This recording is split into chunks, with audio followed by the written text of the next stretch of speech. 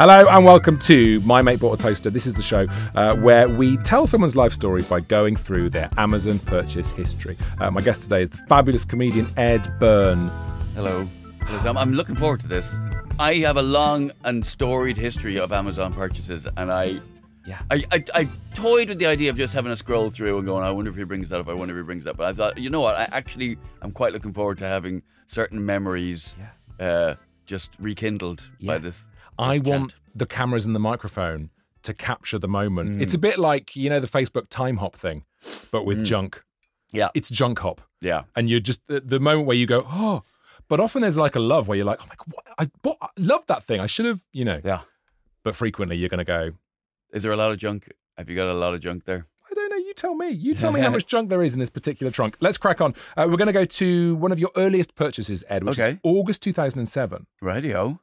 You went absolutely mad for it. Now, I thought when I saw this, I was like, oh, Ed's going to Edinburgh because it's August. Okay. The beginning of August, 5th of August 2007. Oh, no, it would be the end of July I'd be buying stuff for Edinburgh, but yeah. You spent £318 on a huge amount of stuff. Okay. And it's really varied. Okay. So in a way, the whole podcast could just be this first thing you bought. All right.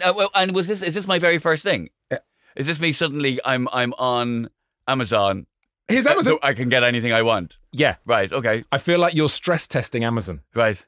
And just going through and going, yes, that. So, for example, Tiger Woods' PGA Tour on the PlayStation 3. Okay. Yeah, I remember playing that. Yeah. Okay. That was one of those very frustrating games. Yeah. I've tried playing golf for real, and I've just ruined several holidays just spending a day trying to do that and going, yeah, this isn't for me. Golf is for life, not just a holiday. Yeah. You know what I mean? If you need to commit. If you want to take that up, I can help you, but that is a separate podcast. No. That's a hard no to golf? Put that one away. Okay, fine. Right. But Dr. Kawashima's brain training, How Old Is Your Brain? And it never worked. That was for the Nintendo DS. Yeah. I've just found myself yelling at it. Yellow! Yellow! I don't know whether it just couldn't understand my voice, but it never worked. But that shows that your brain must have been that of like an 80-year-old man. Well, it turned me into it, yeah. I was yelling angrily at electronic devices, which I feel aged me straight away. You've then bought, and I like this, there's a sort of element of Trojan horse purchase here, because you've bought all these graphic novels, you've bought a computer game, and then right in the middle of it, the Robert Palmer album, Heavy Nova. Ha! That was an album I enjoyed very much as a younger man. Yes, Heavy Nova by Robert Palmer, which featured, if I'm not mistaken, such songs as go on, I've got them here, so yeah. Simply Irresistible. Why not? And She Makes My Day. Yeah. That was one of the that I had on vinyl back in, and then I left all my vinyl in a flat in Glasgow when I moved to London, and then went back to the flat, and the people that used to live there moved out, and it was just gone. It was about 4 foot of vinyl. That's heartbreaking. Yes, I had every Prince album and every 12-inch of every Prince single. Don't try and work out how much that's now worth. Yeah. Don't put a number on that stuff. I haven't even started trying to just rebuy them because I'm just like, just don't do it. Are you quite, not that this is necessarily scatty, but leaving a box of precious vinyl behind, are you quite scatty like that? I wasn't that. I moved to London by coach. Oh my. Like I didn't drive down around. So I kind of went back and did it. Like I went back and got me videotapes. Yeah. Me VHSs. And then I went back again to get my vinyl, and everyone had moved out. Kids today, moving, they've got a cloud. The cloud hovers above them. Yeah. All the way down the road. Yeah. And you've got a, you know, it's much harder to move in the old days. Yes. Yes. Especially when you were broke. And you were getting the overnight coach from Glasgow to London. That was, I think it was £11. That's got real skipping rent vibes. Yeah. Have you been back to Scotland since? Do they know where you are? So how long were you in Glasgow for? I lived in Glasgow for 3.5 years. Yeah, uni? I was a student there for a couple of years, and then I worked in the Students' Union. I dropped out of uni, but then I worked as a sabbatical officer at the Students' Union. They must have hated you because you had all the best bits of uni without... I did, yeah. I sucked the marrow right out of every bone. And enjoyed myself to the fullest at university, and then started out as a comic. Did that for a couple of months, and then moved to London, where the streets are paved with comedy clubs. They are covered in literally every paving slab is a comedy club waiting to happen. Ed, let's dig in and find out. Talking of digging in, perfect. 10th of August 2007, a few days after this enormous delivery arrived, you obviously needed something to move the comics and computer games around, all these things that you bought. You bought a 90-litre wheelbarrow Yeah, I could see that. That's a bath. That's a yeah. I do still do a fair bit again. That wheelbarrow broke under the weight of cement, I think. Yeah, I think do you know what? I think a cement mixer fell over on top of it.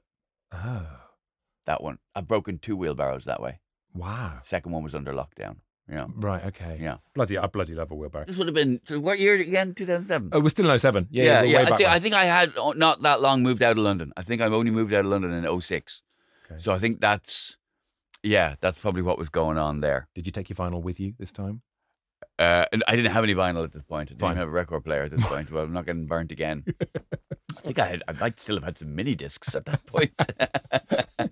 Oh, I love those guys. Mini discs were the best. You can really tell different generations by what form of music they get nostalgic about. Like I love mini discs. Mini discs were great.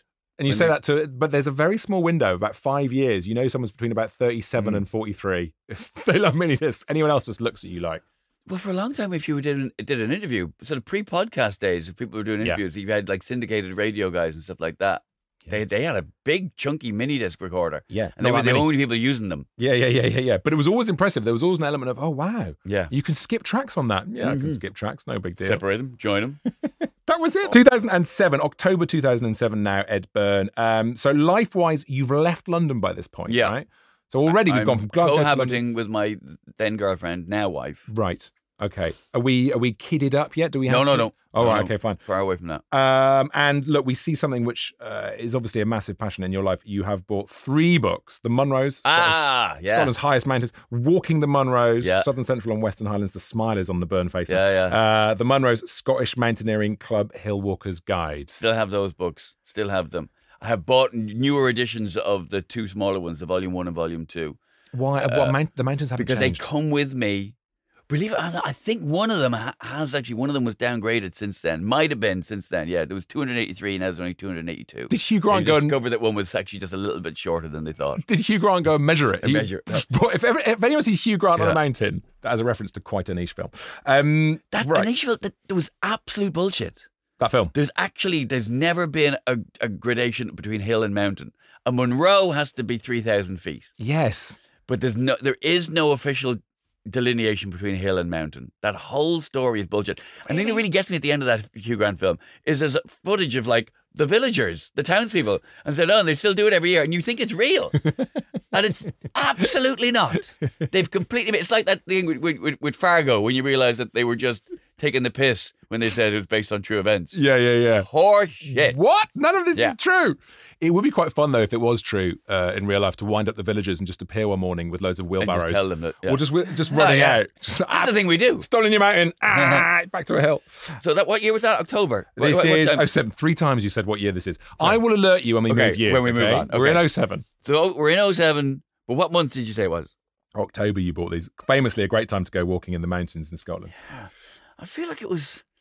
Because it was definitely winter time. We were driving. Maybe that's strange it took me that long now because we were driving through Derbyshire, actually. Beautiful. Which is where my wife is from. And it was frosty. I remember looking out and going, and I just got a hankering. I went, we should go hill walking. We should do it. We should go hill walking.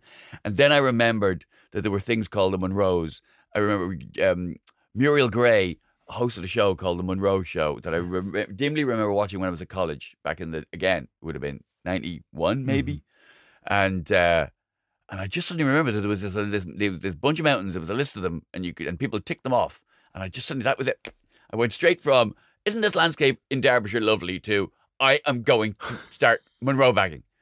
And I even remember, I didn't even know how to spell it, because I spelled it like Marilyn Monroe when I was trying to search about it online. Yeah, M-U-N-R-O, mate. And I was like, this is weird. I'm sure there was more resources than this. And then realised I was spelling it wrong. And then, as you say, bought 3 books. Are you a spontaneous lane changer like that? Is that quite an Ed Byrne thing to do? To go, that's it. Yeah, I'm going to go and collect mountains. Bye. Yes, and I have since had the diagnosis. I've got the ADHD. Here it comes, guys. Got the ADHD. Congratulations. Which, as I say on stage, if you're a comedian, it's a bit like being told you have skin. It's a bit like being a basketball player and being told you are diagnosed with being tall. Yeah. No, it is. I was just talking to my older brother about it the other day, and he was saying, "So you're going to do material about it?" I said, "I've already been doing material about it. without realizing that's what I was doing material about. Yeah. Like I had all this material about getting annoyed at myself because I can't find anything, and losing stuff all the time, and doing material about starting projects and abandoning all this kind of things, and being hyper focused on some things and not being able to focus on others. And he said, and then my brother just went, "You called your first DVD pedantic and whimsical." Wow, you're right. I didn't even see that. It didn't even register. I mean, it is incredible, isn't it, to look back and maybe this happens a lot on this show now because we have comics and we have. The Amazon thing is that all it takes is a twitch of my thumb and I've changed everything I'm doing. Like, so we see this a lot. Yeah, and you buy one thing and then it says, oh, you want that? You want that book on Munro's? There's another book on Munro's. And that's it. You're now... there's also another one. The first person in history to be addicted to Munro's. Yeah. Do you go to Munro's Anonymous? You should do that. I mean, did you actually go? Have you I've been. And it is something I have stuck with. It took a backseat for a while when we first had kids. Yeah, but I just did a tour around Scotland. I spent a couple of weeks doing doing village halls in Scotland, and then doing hiking during the day. So in 2 weeks I managed to do eight Munros across 4 or 5 walks. Like some of them were just one, and others were It's a good brand. Do you know what I mean? There's an element of sort of Pokemon cards to it. Yeah, it's a strong the Munros, and there's a certain number, and you've got to collect. Pick them off, and they take you all over Scotland. Like I had no idea. You can go far and wide across Scotland to get them all. It's weird. There's a funny sniffy attitude as well for people. Sometimes you get people who are into hill walking who aren't into the hill walking in the Scottish Islands, and they're not into the Munro bagging. They're not into the ticking, and they kind of weirdly have this sniffy attitude. Like I had it once. In a fucking having breakfast in the hotel before heading out to the hills, and I had my Munro book out. Like, and he says, "Oh, we're doing the Munros, are we ticking them off?" Like, yeah. "Oh, I don't. I just do it for the love of the hills." Wow. And he fucking stares out the window into the middle distance, like he enjoys the hills more than I do somehow because he's not counting which ones he's done.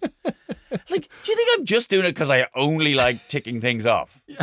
There are loads of people. Do you think I also maybe enjoy the hills? There are loads of people at the top just going, 8. Yeah. And going, no pictures. September 2008, you bought something called the C&H Pro Pedals Flight Simulator. Oh, right.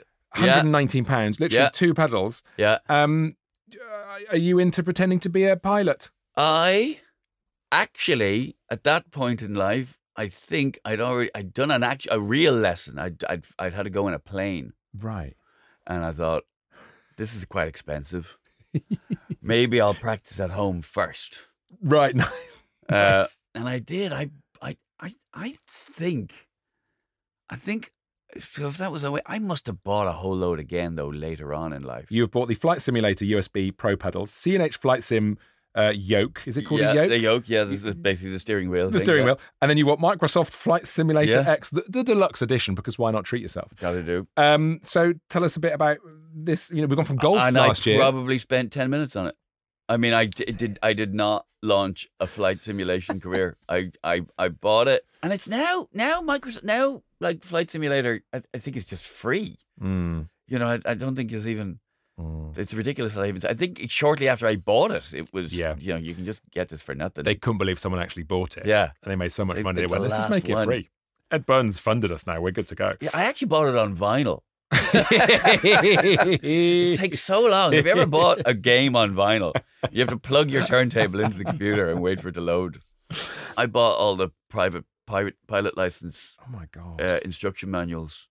But again, never quite went for it. Do you know what I did? I started doing lessons, and then we were coming up to the fringe. Then my wife basically went back to work and went, right, you've been on tour. I've been on tour. I finished tour. Fed up with traveling. Sick of traveling everywhere. I'm now going to learn to fly a plane. And my wife went, you've been on tour. I'm now going back to work. You need to look after this child. Fly a child. Yeah, that's what you need to pilot. Okay, and I ditched the getting me pilot's license. Well, I'm sure your kids thank you because, they know who daddy is. Yeah. May 2008. This is extraordinary. One of the most extraordinary things I've ever seen on my Maybach. I already know it, and I can tell just from the month and the year that this is. what this is going to be. 28th of May 2008. What I find so weird about this, you spent £555 on the Wenger. Do we assume Wenger or maybe Wenger? Yeah, Wenger. Swiss Army giant knife. Now this was to commemorate an anniversary of the Swiss Army knife.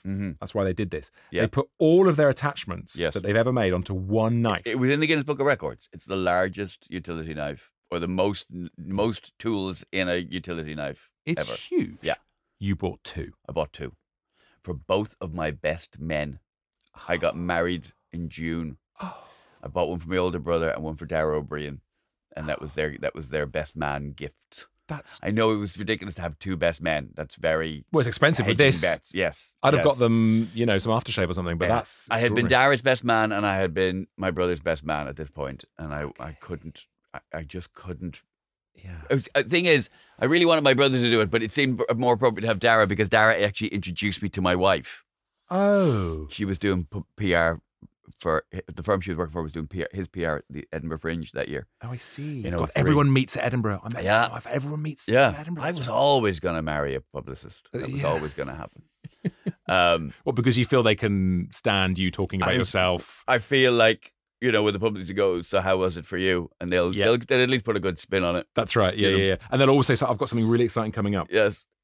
It's another child, but I've got something exciting, another project incoming. Darling, whatever it is you want to tell me, can you just pick the best words in the sentence and just say those words? 150 words. Put them in inverted commas. This knife is absolutely incredible. And we'll put pictures of this up on our socials at ToasterPod. And you can watch a video of this on YouTube as well, and you can see it because it's enormous. I mean, tell us. It would be completely impractical. You would never take it anywhere. You would never actually use it because while you were the idea of taking out the fish knife and then holding this thing that's almost a foot wide while you tried to use the fish knife to screw as well. Yeah, it would be ludicrous. Yeah, and I think that's probably what it's the sort of thing you would only ever buy as a gift. You'd never buy it for yourself. It is an utterly pointless item. But I love the utterly pointless items because that says everything about you. Yeah. It's all about the gift and the fun, and that this is going to be pointless. But here you are. And I think it says something about the idea of a best man. Look, this is look at all the things you can do. This is what this signifies. They are extraordinary things. Also, I always love the Swiss Army knife sort of idea that explains why the Swiss Army not very invadey. Yeah, because if that's their knife. Right. And the fact that there's 2 companies that can make the Swiss Army knife. There's Victorinox and Wenger are the 2. That's it. Yeah. And no one else is allowed. I do have a Swiss Army knife. But it's not that big. It's sort of like a normal size one. I love it. It's got a toothpick on it. Yeah. I think there's a point in life where you can finally get the knives out using your finger. I think it's normally when you reach the age of about 15, maybe 14, where you can actually just open them. But before that, when you're a kid, like I bought one for my kids. Like my eldest is 12, and he's still struggling to. Yeah. He will take out the toothpick and use that to take out the knife. That's good though.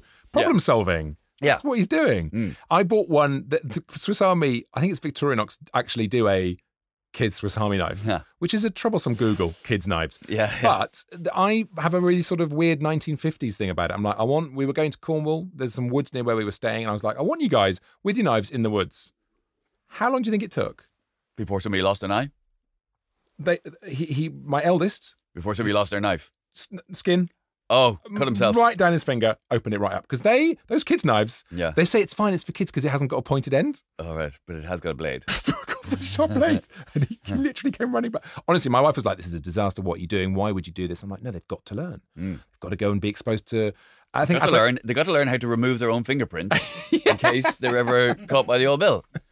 As soon as you see them approaching, guys, get out the knife, whittle the end of your fingers. They can't get you. Look, we're moving into 2010 now. 5th of December 2010, there's swaddling wrap. Oh, okay, yeah, 2010. Yes, we had our first child 29th of December 2010, yeah. Oh, look. Yes, that's when all the baby stuff comes in now. Yes, cream-fitted Moses sheets. Oh, baby's very first book. There we are. These books are determined to be babies first. I don't know what their obsession is with wanting to be the baby's first book. It's got to be baby's first everything. Tell me I'm your first book. So needy. Here's something that occurs quite a lot, Ed Byrne. Maybe it's for you. I don't know. You've bought earplugs. Oh, yeah. I buy earplugs a lot. My wife snores. Okay. That is the main thing. My wife snores. There may even be other things you could find in there to do with snoring. I'm sure I bought a book called The A to Z of Snoring. Yeah, you bought a book called Smother Her, for God's sake, Yes. Smother Her. Yeah, nice. No, my wife, she does. So I would sleep with earplugs, and now because I got so used to sleeping with earplugs, even when I'm not in the same room as my snory wife, I just got used to wearing them. So I just sleep with earplugs in these days. Don't you find the silence terrifying? I can't do earplugs because it feels like I'm too close to my brain. No, what is weird is that, say you're sleeping in a hotel that's got a nightclub beneath it. Oh my God, don't. And admittedly, my days of doing that are becoming fewer. It feels like it actually amplifies the bass sound. Yes. Well, it would do. Yeah. But you know what? Another thing I found out when I got the ADHD diagnosis, 12 months and counting. Another thing I found out was that people with ADHD are very, very susceptible to being annoyed by sound. Yes. It sounds that most people can tune out. You grip onto it like it's like a life raft. I will lie there in bed, and if someone's having a party 3 streets away and they're shouting, I don't care. But if I can hear, that's it, I'm done. I moved out of a flat once because the flat next door was empty and no one was changing the smoke alarm batteries. Oh yeah. And I went, I can't do this. I can't live here anymore. You left. I left.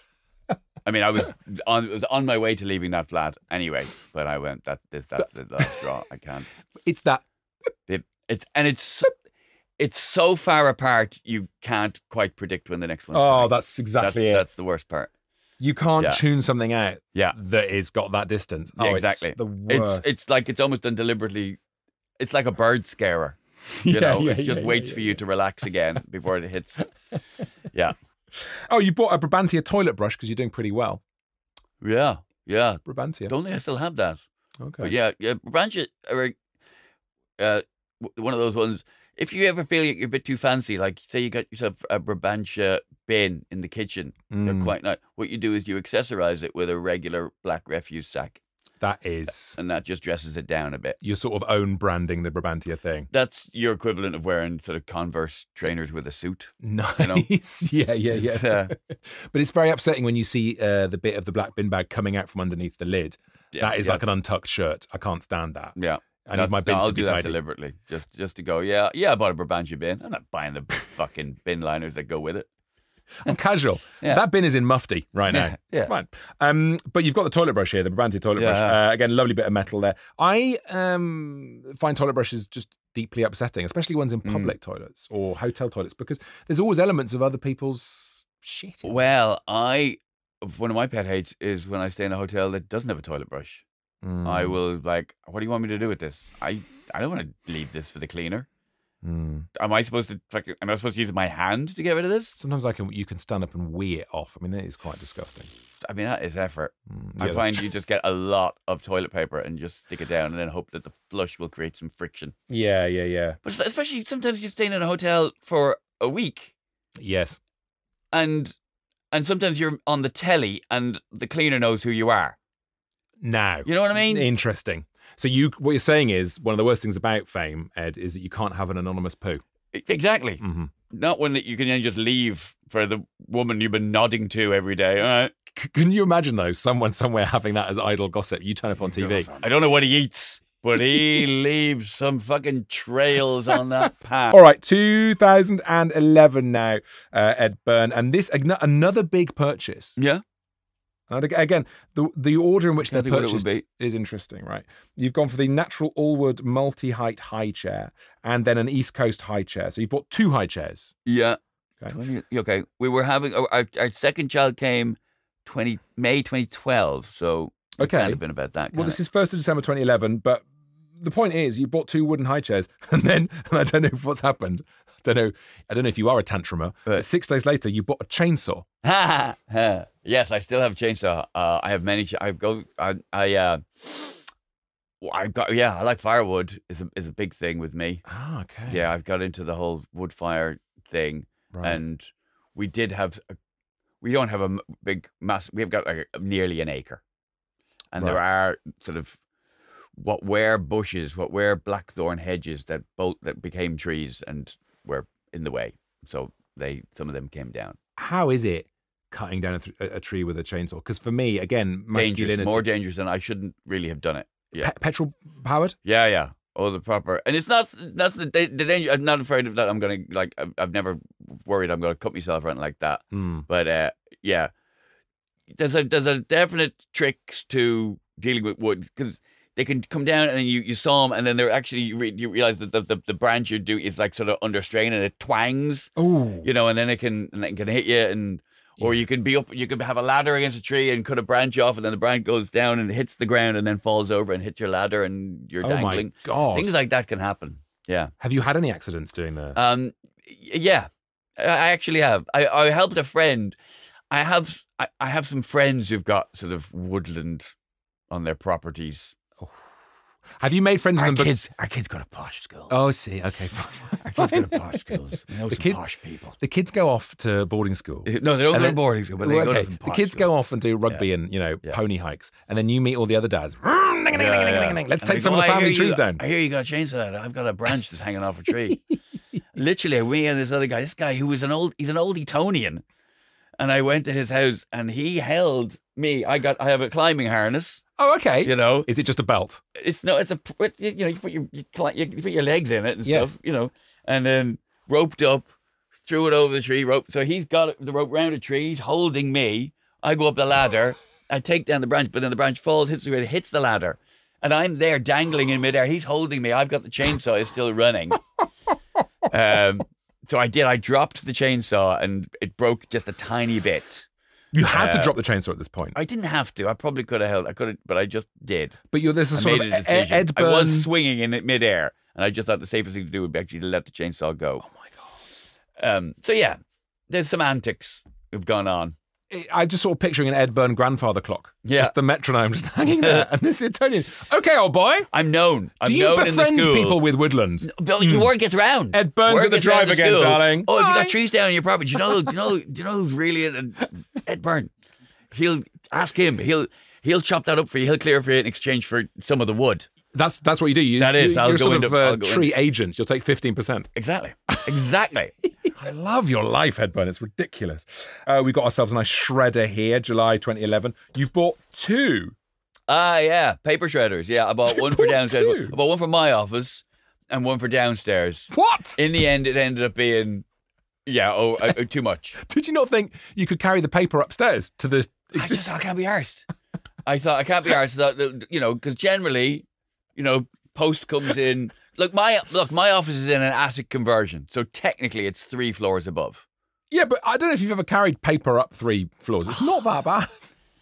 But no one's going to go, I'm going to go upstairs to shred something. This is like the equivalent of when there's a hard and fast rule that whenever you're trying to buy something online, the card with the 3 numbers on the back that you need is on a different floor of the house. Yeah. Right? Yeah. So by that logic, you'd have a credit card on every floor of the house.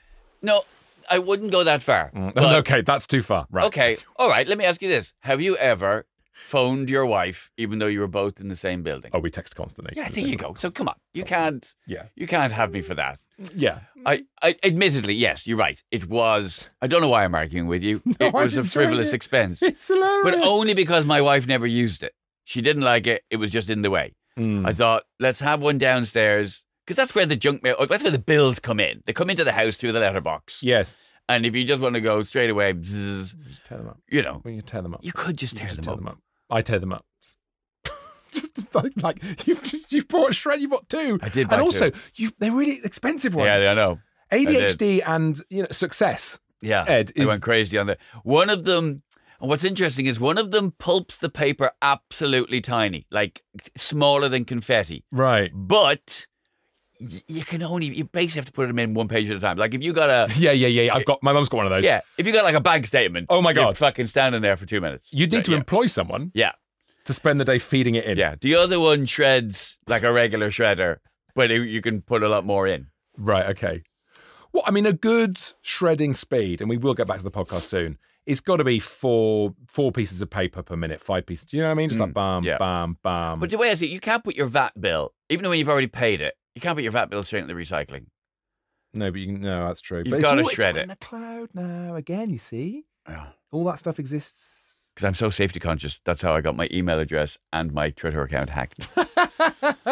Here's a good one. Look, grappling gloves. I went through a bit of a martial arts phase. I had a wooden dummy for a while. Yeah. Can't get them on Amazon, but I did have for a while. I was in a Wing Chun club, and I really got quite into the wooden dummy thing. I just sort of imagine your wife walking into the room, and one day you're on a flight simulator, and the next you're grappling a dummy, and she's just going, there he is. This is the next thing. Then 15th of January 2018, you spent £230 on the Lego Houses of Parliament. That was from my wife. Oh, it's a beautiful. That was from my wife. She loves a bit of Lego, but there's nowhere to put it now. We have a reasonable sized house. The Lego House of Parliament sits in the guest bedroom. I bought her the Sydney Opera House, and there's nowhere to put it. She bought me the big Millennium Falcon, which is in my office, but she has nowhere to put the Sydney Opera House once it's built. So she hasn't built it yet. You need to buy another house. Yeah, I need another house just to put Lego. Just put Lego things in. Yeah. And there's nothing worse. I would never do this especially if you build something with the kids. Not that I'd let the kids anywhere near that. No. Taking it down, because eventually you do have to say we need a space, and you take Lego down. It's one of the most depressing things in the world, because you built this with your kid who was much younger, and now here you are years later just taking it apart brick by brick. Yeah, we've had to do it because of running out of space. It's funny. My elder boy loves making Technics Lego now. Oh yeah, lots of cars and that. My younger son doesn't even he's kind of grown out of Lego anyway, but he never really liked putting it together. He put it together for you. Ninjago was his big thing. Yeah, Ninjago Lego. You'd make it for him, and he'd play with it. Okay, good. So, but then that's great, because then you're playing with your son, but really just building him Lego. Exactly. Yeah. And then you're like, here you are, and everyone's winning. But now he doesn't play with it because he's too old. You know, he's nearly 11. Yeah. But it still sits there, and he's a hoarder. Right. Are you a hoarder? Do you know what? I think of myself as there was a word I saw it in a news article. I'm building a prop store. That's what I'm doing. Nice. In case anybody ever wants to set a comedy drama around a particular year, I have the appropriate laptops, gaming machines, for mobile phone handsets for that year. You can use me as a resource, as a prop store. What year is that set in? Oh, you'll want a Sony CMZ1 handset. They were quite rare at the time, but that'll really identify the age that this is set in. I sort of imagine you there's always those grizzled American cop shows, and there's the guy in charge of the evidence room. You know, they go to him, and he's like, 1 second, and he walks off down the corridor and comes back and he sort of seals the tape and opens it. Yeah. And there's Ed Byrne's life. Yeah. Yeah. I want to play the coroner who eats while he's cutting up dead bodies. That's the thing. Always one of those. This is how inured I am to it. I'm just completely look at me eating. Don't you get a lunch break? You're on a cup. It's a union job. Surely you have a paid lunch break. Loads and loads of stuff as we get into your last few months. One thing we haven't really dwelt on, actually, which we'll quickly do, quite a lot of exercise stuff as well. There's lots of different outdoorsy things, and lots and lots of weights. Yeah, I did. I got into it. Are you familiar with the comedian Paul Meyerhog, Canadian stand-up? No, I don't. He opened for me on tour on a couple of tours. He's a very funny man. Yeah, he got it. He got me into it. He said, "We're going to do it. We're going to go. We're going to have a plan." Yeah. And we did. And when we were on the road, we joined one of those gyms that's got a gym in every town. Yeah. And we went and we worked out. And around 2019, early 2020, just before lockdown, I was in the best shape of my life. Were the muscles bigger? They were. Or were they there? I mean, they were there. Because I've never had that. And it wasn't just that. I found I was able to lift things up like my kids with ease. Nice. And it actually, I enjoyed it. And then lockdown came and it all went to shit. Yeah.